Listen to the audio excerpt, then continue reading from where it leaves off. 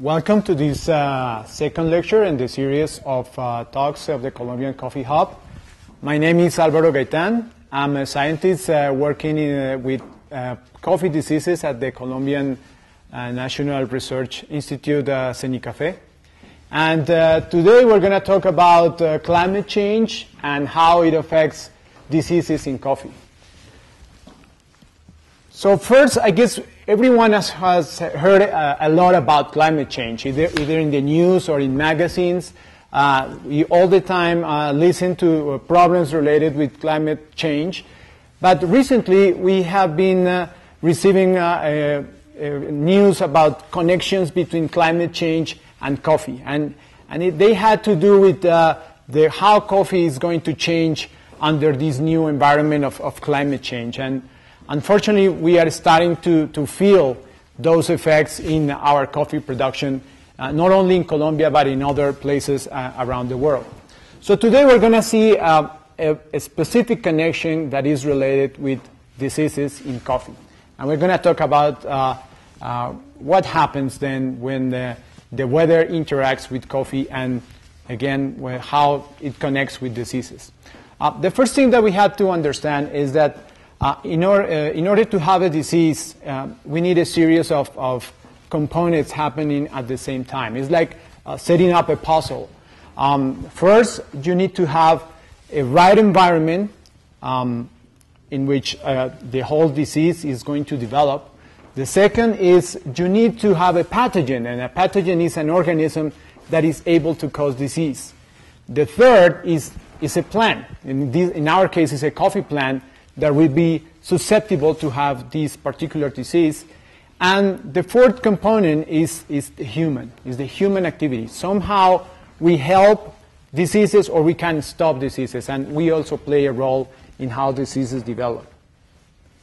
So we're going to start checking these pieces of the puzzle, and the first one has to do with the right environment. I mean the weather or the climate. And for this we have to realize that coffee is cultivated in the tropics, and the tropics have this special environment which we refer as a very stable environment around the year. And we can see here that in this slide that while in the northern hemisphere or the southern hemisphere, we had wide changes in temperature around the year. We have winter, we have summer, and we have a wide range of maximum and minimum temperatures.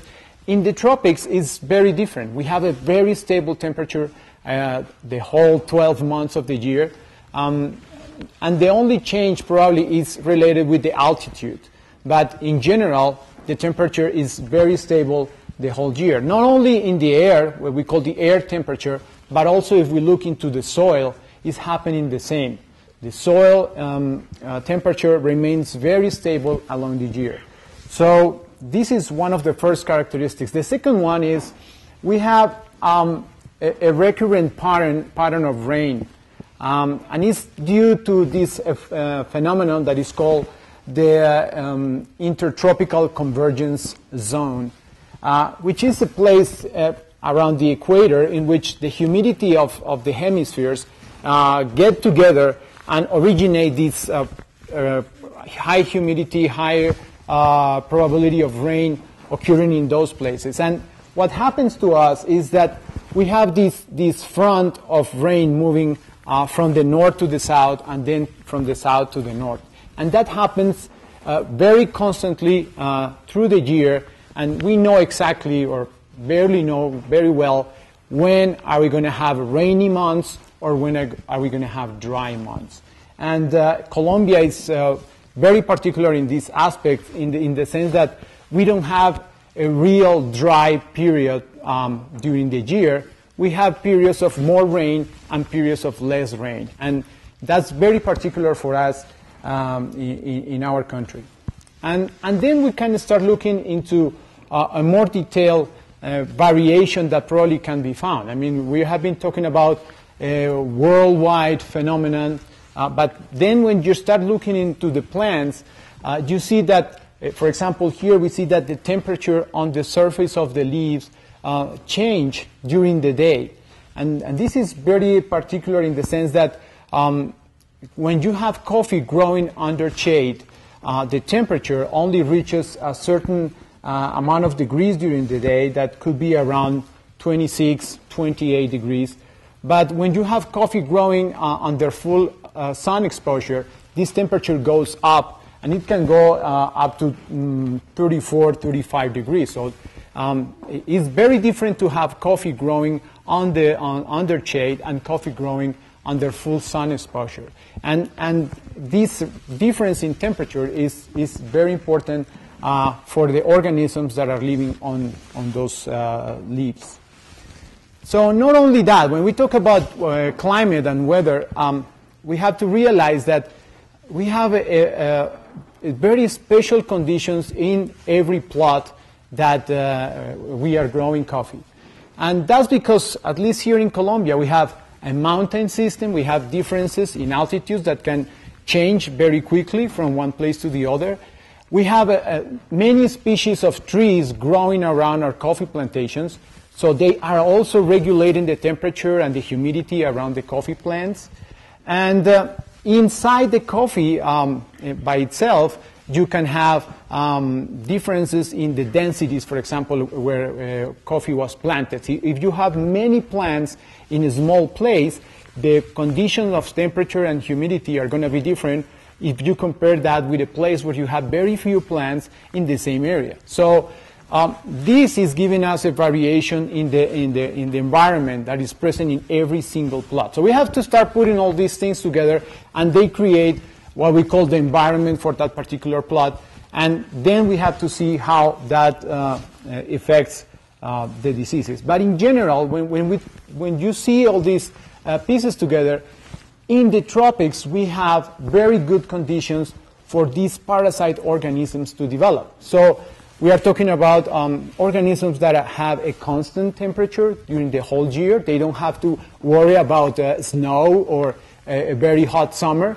We have organisms that have a constant amount of humidity of water during the whole year, so they don't have to worry about dry conditions or very wet conditions, because the system is very stable around them. So it's giving them the opportunity to attack plants basically the whole year. So in our case, when we look at diseases, we see a constant threat of pathogens on the coffee plants. So that's the first component that is very particular to our environment where we grow coffee. Then we have to start looking into, well, what kind of parasites or what kind of organisms can cause disease in coffee. And again, the same as humans get sick, plants get sick. And basically many of the organisms in general that produce diseases in humans are able to produce diseases in plants. In plants, there is a particular kind of organisms that can attack them, and that is other plants. We are not going to talk about them today, but we know that other plants can compete with coffee or can start parasiting coffee. We have also insects, which can eat the berries, can eat the leaves, also attack the trunk of the tree. But today, since we're talking about diseases, we're going to talk about pathogens. And in pathogens, we have to differentiate basically 4 or 5 kinds. And we have nematodes, which are like small worms. We have bacteria, like the bacteria we know everywhere. We have viruses. And also we have fungi. And in coffee, from all these organisms, fungi are the most important ones. They are the more threatening organisms for coffee. And we know that there are about 17 different diseases caused by fungi attacking coffee, and very few of, let's say, bacteria or viruses or nematodes. And our main concern is all the time fungi. And fungi, they need water. That's one of the basic conditions that they need to survive. And this is because in their life cycle, they need water to move from one plant to another plant. They need water to germinate, to go from this little seed that we call conidia and start growing a new fungus. And they all the time need water for all these parasitism processes that they have. And also they need a good temperature range to start living and reproducing and doing all their life needs. So basically this is the general life cycle of a fungus. It starts to disseminate, to move from one plant and start going into other plants. Then when it arrives, they infect the plant, they start attacking the tissues where they know what to do, and after that they colonize those tissues and start to produce new fungi to go and start the cycle again. So this is the general cycle that we try to understand in order to see what can we do about diseases. So when we connect the physiology or the way these fungi live and the weather that we now know that we have in the tropics, we can start correlating some situations in which, for example, if we have higher precipitations, good amount of water, that's the moment when fungi problems are going to start. And when that connection between the amount of water and, in this case, the amount of rain that is falling is worse because the presence of phenomena as, for example, La Nina, which is a Pacific phenomenon that increases the rain that is falling on the coffee plantations, then we start going into a situation where fungal diseases are going to be even more important than in other situations. So when we talk about phenomena of La Nina or these changes in the normal patterns of rain falling, then we start to correlate weather with climate change, which is our main concern right now. And then when we go and check into the fungi, I told you there are about 17 different diseases. There are some that are more important than others. And worldwide, the most important disease caused by a fungi is the coffee rust. And I guess everybody heard a little bit about the coffee rust these days in the news. There are very serious problems with the coffee rust in Central America. So it's no surprise. Coffee rust is one of the oldest diseases known in coffee and probably one of the oldest diseases known in plants. It's very devastating. It was the cause of removing all the plantations in the 19th century in India, and it provoked the change from coffee into tea, for example, in those areas. And it came to America in 1970. It's a disease that was originated in Africa and very slowly was moving around the world. There are, well, when we want to talk about the coffee rust, we have to know first that it's caused by a fungi. That's the first thing. The second is the name of the fungus, of this fungus is Emileia bastatrix. And as you can see here, the fungus in this microscopic picture, it moves around in some sort of capsules that we call conidia, and it goes into the plant and starts eating the plant from inside and creates these yellow spots, which are powdery in nature. You can go and check on the leaves, and you find that the leaves are producing this yellow powder. And this is because the fungus is using the food from the plant to start to feed itself. So it's taking all the nutrients from the plant in order to continue with his life cycle. And this fungus is only able to attack the leaves. We are never going to see coffee rust attacking the beans, for example. However, since the leaves are in charge of filling up the coffee berries, when you attack the leaves, the coffee berries are not going to develop properly. And that's when we start to have problems, because although the fungus is not able to attack the berries, it's indirectly producing an arrest in the development of those berries. Unfortunately, coffee rust is not the only disease that is important in coffee. There is another one that is called the coffee berry disease. It's produced by a fungus that is called Coletotricum. And let's say that fortunately is only present today in Africa. It's not, it has not been able to get out of Africa yet, but it's it's a disease that is very difficult to control because it attacks specifically the berries. So different from the coffee rust, the coffee berry disease attacks the berries, the green berries, and produces a lot of loss of yield. And when you start looking around in coffee plantations, you can find other diseases. One of the most common is what is called the pink disease. It's also a fungus that is able to attack the berries and the leaves. And as all the fungi, it has to do a lot with the presence of water in the environment. So again, every time we hear about high precipitations, periods of high rainfalls, then we have to start associating that with the increase of fungal diseases. Not only the pink disease is present, also the iron spot is another disease that is able to attack coffee. And one that is very common in Central America is called the American leaf spot. There in Central America they call it gotera or ojo de gallo is the local name.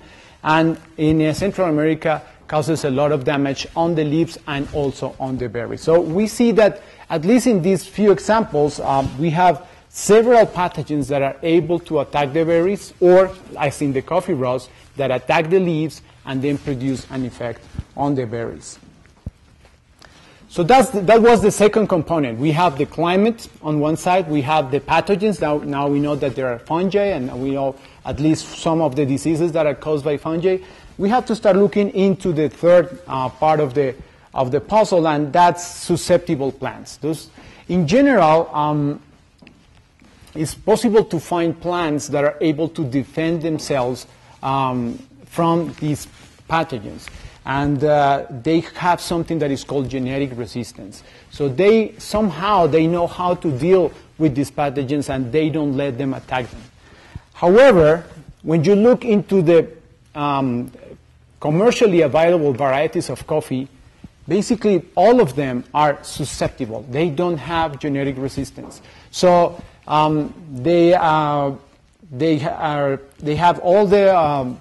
they provide all the opportunities for the pathogens to attack them.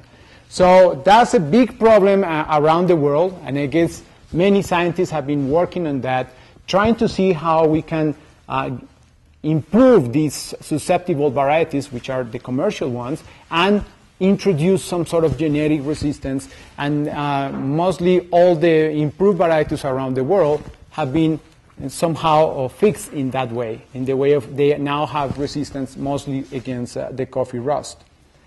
Now, this work of putting resistance into the plants is not easy. In coffee, everything takes time. So when you want to produce a resistant plant, you have to start crossing plants that are agronomically important and plants that are resistant to the disease, and start trying to making these kind of marriages between these two plants, and you start checking the sons, the grandsons, the grand-grandsons, and in that process you select the ones that are really good in the field for their agronomical characteristics, for their adaptation to the environment, for their cup quality, for example, and also the ones that have now resistance to the disease that you're looking for. So it's not an easy process. It takes a lot of time, but it's doable, and in many cases it has been very successful to get these resistant plants. And finally, the final piece of this puzzle is human activity. And as I told you, when we go into the coffee plantations, we can either provide conditions for the diseases to develop or stop and make some sort of activities in which we kind of slow down the development of diseases. In these cases, for example, and again, one of the things that we see commonly is people like to use high densities in their plantations. When you have lots of plants in the same place, the temperature under the leaves, the humidity in the area is very favorable for pathogens. And one of the things that you have to handle is how many plants you can have in the plot. So usually we say that more than 10,000 plants in the same plot are very conducive for diseases to show up. Also, when you have many plants in the same place, pathogens can move around very easily because the next plant that they are going to attack is very close. So that also favors the activity of pathogens. When you take care of the coffee plantations, if you don't feed them properly, if you don't give them the right nutrients, you create these weak plants that by themselves also they are more susceptible, they are less tolerable to pathogens. And again, all this fertilization is a key part of having plants healthy and avoiding problems with diseases. So when you put all these pieces together, the pathogen, the climate, the susceptible plant, and the human activities, and somehow they fit together, that's when diseases show up. And the effects can be very different depending on what kind of attack is the fungus or the disease doing. Since we're talking today about fungus that attack the berries, the main problem that we have is problems with the yield. So I told you the plants are not able to fill the coffee berries. And then at the end of the harvest, you find out that you are collecting less amount of coffee when you go into the plantations, or that you need to pick up more and more berries in order to process them and obtain 1 kilogram of parchment coffee. So this what we call the conversion factor, that usually is 5 kilograms of berries to produce 1 kilogram of parchment coffee, can go, for example, up to 8 kilograms of berries to obtain only 1 kilogram of parchment coffee. So the efficiency of the whole cultivation process goes down. And with diseases, for example, like the coffee rust, we have what we call a silent effect. You go into the plots, you collect the berries, and you don't notice that you're collecting a little less berries every time. And that's because the rust is attacking the plantation and is reducing the yield. So over 4 harvesting seasons, you can lose 25% of the yield. And that means that you lost, out of the 4 harvest, you lost 1 completely. So this is happening, as I told you, in a silent way, but actually is causing a problem to the producers. And also when plants are sick, they are not really in the best shape to go into the next season to produce more coffee. So sick plants take a lot of time to recover. Sick plants don't produce new leaves very quickly, and then they are not ready or they are not in the best condition to start producing coffee in the next season. Okay, so now talking about this human activity,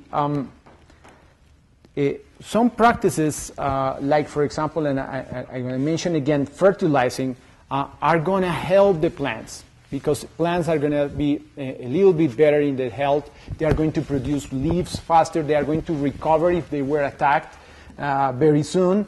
Also, we can help ourselves using, for example, fungicides or other chemicals to protect the plants, but they have to be used in the right way. So in general, poor nutrition, or the use, for example, of hard soils in those places where coffee is not growing very well, the roots are not developing well, or in some cases plants can have also root diseases, which we are not mentioning today, but all these things are providing a nutrition situation in the plant which is not the best for producing coffee and is facilitating the attack of the pathogens. So in general, the first effect of diseases is a loss in yield, and that is affecting directly the producers. But also we can think about ways in which the quality gets affected. And it has to do with, first, the bean size.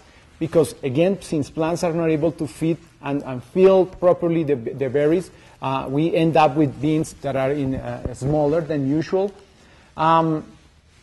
In some cases, some diseases are able to induce which is called early ripening, and it means that the berry looks like a ripe berry, but in reality, inside is not very well developed. So they are harvested at the wrong time.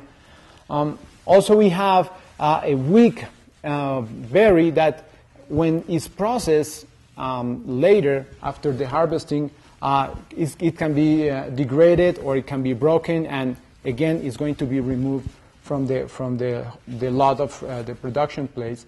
And finally, when we talk about fungicides and the use of fungicides, we have to think also on the presence of fungicide residues on the beans. So those are aspects that we think that are going to affect quality, and unfortunately, they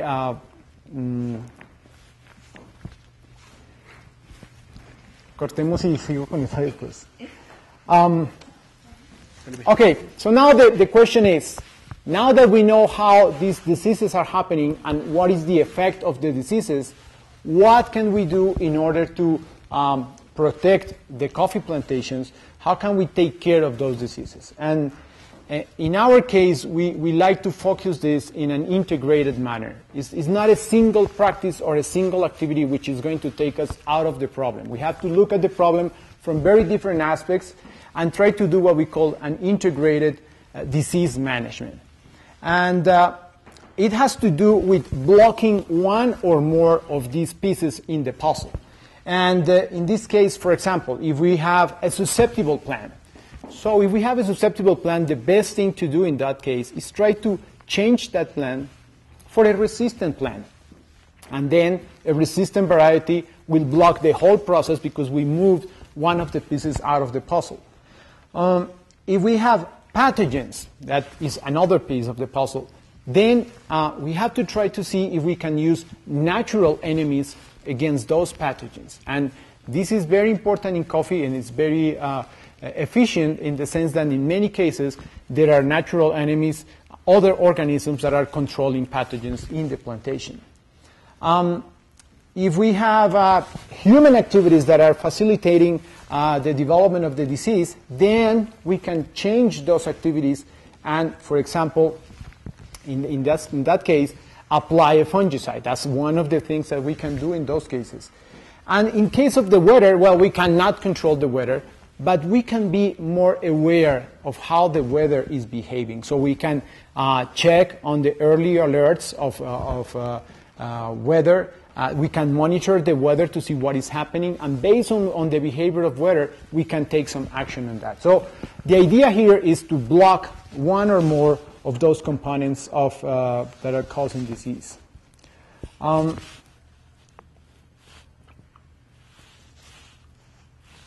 Okay, when we talk about natural enemies, and I mentioned that when we were trying to block the pathogen, natural enemies are very important in coffee because coffee is a very stable, provides a very stable environment.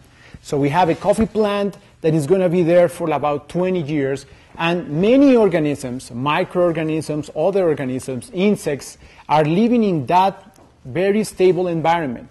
And they are not only living that, they are providing service to the coffee plants. They are helping the coffee plants to protect them against other pathogens. And this is very critical when we go and try to solve a disease problem applying chemicals, applying fungicides. Because when we try to kill one fungus that is causing a problem, we are also killing other, which are natural enemies that are living in the same place. So we have to try to reduce as much as possible the use of these chemicals so we don't change this balance of natural enemies that are present in coffee plantations.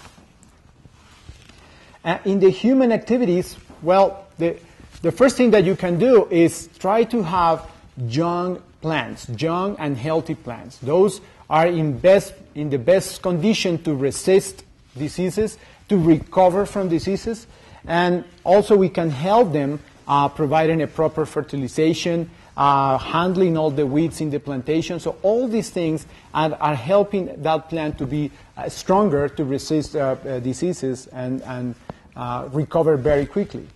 And also we can use chemicals, of course. That's one part of this integrative management. And chemicals have to be used first, applying the right molecule. Is not using any molecule. There are molecules that are specific for every pathogen, and you have to do the studies on that.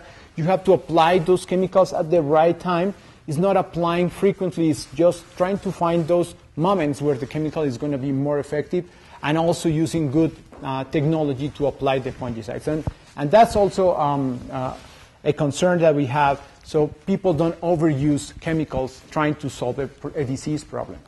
And finally, with the weather, we have to be what we call in Colombia climate smart. You have to be aware of how the weather is changing. As I told you, when, for example, the rain season is coming, or if this rain season is going to be really powerful because of effects like La Nina. In that case, you can start replacing varieties, using resistant varieties. You have to pay attention of these early alerts to see what is going to happen ahead of time. And in our case, we're working a lot on modeling, on trying to know how the weather is going to behave in the future. So basically, this is our compendium of how we look at the situation of climate change and diseases. Now, this is talking more on the farmer side, but if we go on the consumer side, there are also effects, and one of them is, for example, the change in the bean size. You can have, in a healthy plant, large beans being produced, and when the plant is sick, when the leaves cannot fill these berries, then the size of the beans are reduced. So we cannot expect to have like these really high quality beans that many people like. We also may have problems with the early ripening, as I mentioned with one of the diseases, the iron spot. So when people in the fields are collecting the berries, they collect many of them that are not in the proper stage of ripening, and that will reflect later after processing in the quality of coffee. Also, of course, you can have bean degradation when there are remains of fungi growing inside the beans. And even if the process goes in a way that you look that the beans are looking fine, maybe inside those beans you still can have effects of fungi growing in there, which also alter the quality. And at the end, what we would like is to have a product that is as clean as possible. And I mean as clean as possible in the sense that the more people use fungicides, the more they use insecticides, the higher the probability of having residues of those products in the coffee beans. So we would like to have a reduced use of these products in order to have a cleaner product for our customers at the end. So those are things that we have to be really aware when we realize that all these factors to produce disease are occurring, and when we hear reports of diseases around the world. And if you have any questions, I'll be happy to take them.